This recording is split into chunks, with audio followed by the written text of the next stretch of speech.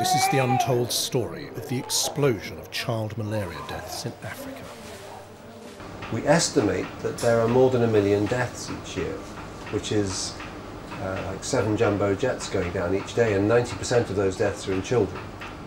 30 years ago, malaria for most children was no more dangerous than a dose of the flu. What has happened to turn malaria into Africa's biggest child killer? It is one of the greatest atrocities of our time. It is mass murder.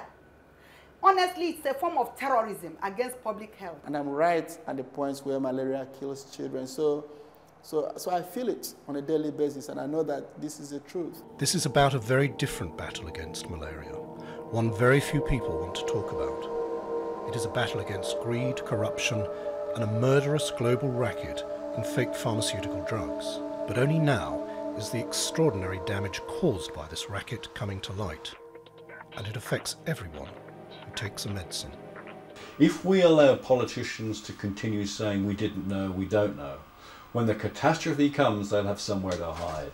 We've got to remove that hiding place and ensure that they understand this has got to be dealt with in a very powerful way now.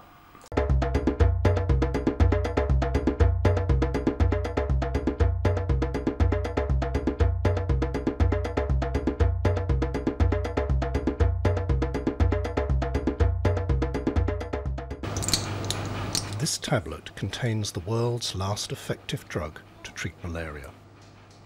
All the other drugs have now failed because of resistance in the malaria parasites. This drug, called artemisinin, is all that now stands between Africa's 500 million malaria sufferers and disaster. Resistance to the artemisinins, as I've explained, would be an absolute catastrophe for our current attempts to try and control malaria. And there's another problem.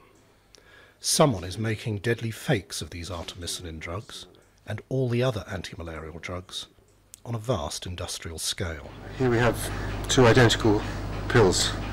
Imagine your child having had a convulsion, temperature of 40 degrees, and the choice really between these 2 medications is the choice between life and death.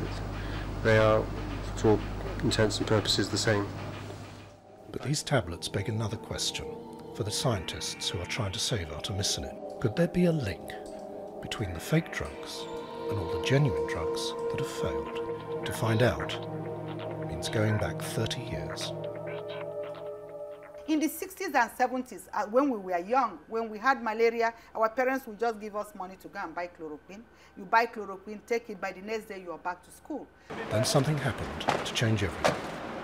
Today, Dr. Dora Akunili is director of Nigeria's National Food and Drug Regulation Body, known as NAFDAC. The London-trained pharmaceutical scientist has become a crime fighter. In a corrupt, violent society, she has created the world's first effective force to fight the horrors of the fake drug racket.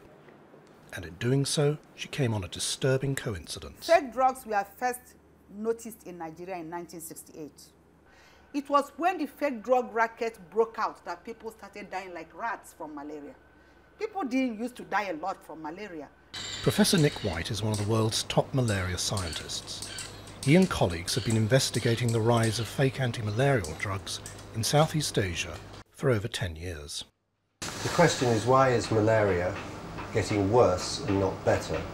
50 years ago it was in retreat, and today the number of cases of malaria, the number of people who are dying, mainly children, is increasing. I think it's a medical mystery, but I think it's one that might be soluble.